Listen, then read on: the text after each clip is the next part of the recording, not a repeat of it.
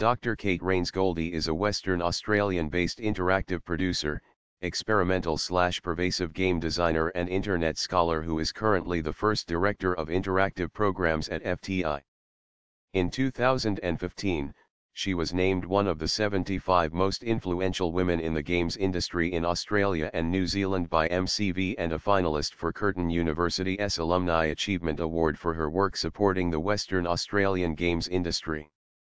She co-authored the first scholarly examination of friending on social networks and co-created Perth's first pervasive game, Ghost Town, in 2007. She holds a PhD in Internet Studies from Curtin University. Her thesis was titled Privacy in the Age of Facebook. The thesis was the sixth most downloaded thesis of all time, from the Curtin University Library repository as of May 2014.